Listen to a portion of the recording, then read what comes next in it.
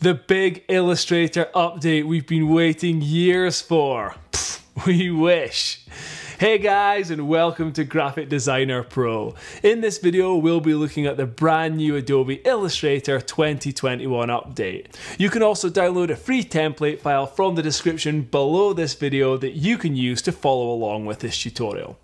Okay, I'm going to pass you over to Rory now, who will take you through the process. Thanks, Ross. So the first feature we're going to look at is the new color theme picker. Now we have a simple design setup here with a few different colors, and basically we can use this new feature within the recolor artwork dialog box. Now if you're not familiar with recolor artwork, we can access this by going up to edit, edit colors, and then recolor artwork, and you'll see we have the colors within our selected design here that we can edit via this color wheel if we want to change the hue or the brightness or saturation. But the new feature we're looking at is this option up here that says color theme picker. So what I'm going to do is just move this dialog box off to the right hand side. I'm going to click color theme picker, and you'll see wherever I hover over is going to highlight, and it depends on the grouping. So we have some boxes here with different colors, and we've grouped these together as two separate color palettes. Now if I simply click on this first option, you'll see that my entire design here is changing based on these colors, and it does a really good job of matching the various brightnesses or saturations depending on what the colors were in the first place. I could click the option to the left and it's going to change again, and this is just a really easy way of completely changing the color scheme of a specific design. Now the really cool thing about this is we don't have to just do this with vector objects that already contain a color. We can do this with raster images as well. We have an image just imported here, and if I click on that, you can see it's even able to pick up the colors from this image. Now we're always able to edit these afterwards as well as we would with the normal recolor options. If I just click and drag, you can see all of these colors are going to move together, and that's just going to adjust the hue of the design. I'll just press Command Z. I could equally unlink them with this icon and move them individually of one another, and I can also toggle this to be brightness as well, so I could really lighten up some of these colors if I wanted to. We basically have plenty control with this option, but the fact that we can completely change our color scheme based on another color scheme or an image is a really useful new feature. Now moving on, we're going to take a look at Smartglyph snapping. So you'll see we have some live text here, and we also have an object. Now this object is actually locked. You can see I can't click and move it. Another new feature is the ability to lock objects and be able to still unlock them without having to go to your layers or a menu. I can do that by going up to Illustrator and Preferences, or this will be Edit Preferences if you're on a PC, then go to Selection and Anchor Display, and the top option here says Select and Unlock Objects on Canvas. So if I check that, click OK, you can see I'm now able to select this object, but I still can't move it around accidentally, so it is still locked. However, we have a small padlock icon now, which if I click is going to unlock it, and I'm now able to move it. I'm just going to go over to my layers and disable the background layer so we can see these new alignment options slightly more clearly. But basically we're now able to align objects to specific points of live text. So before we were only really able to align it to the overall bounding box. If I go over to my properties and click the three dots underneath our character section, you'll see down at the bottom we have a bunch of new icons. Now I have all of these enabled, and what this means is if I grab my circle,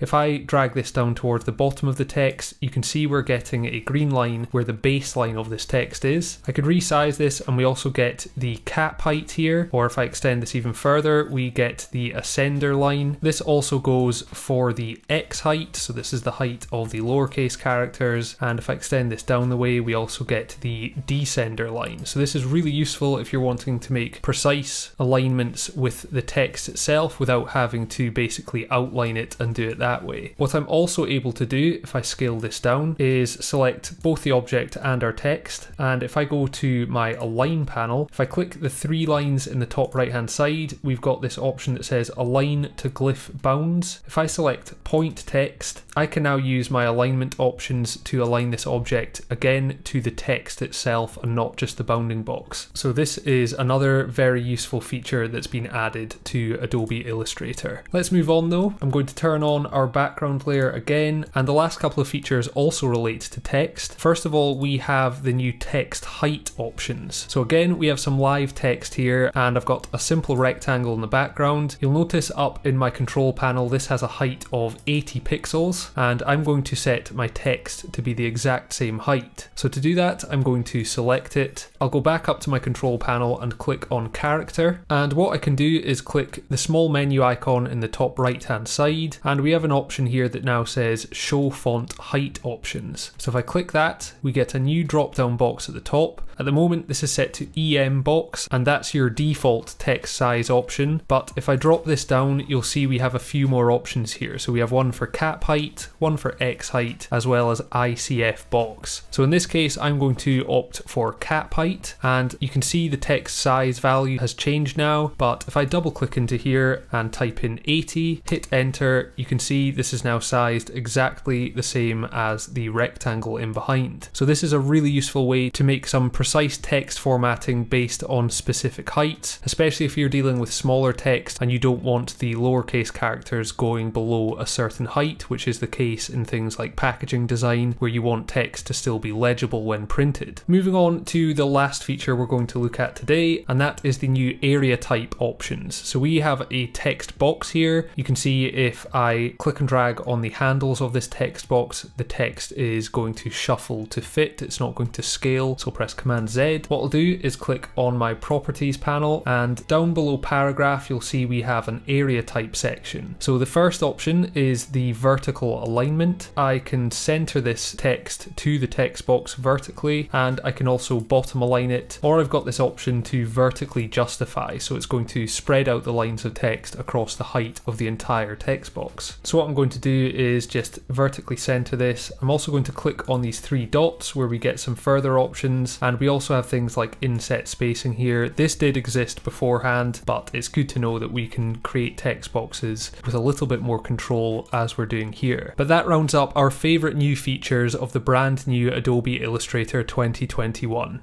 If you have any questions, then drop a comment down below and we'll do our best to help.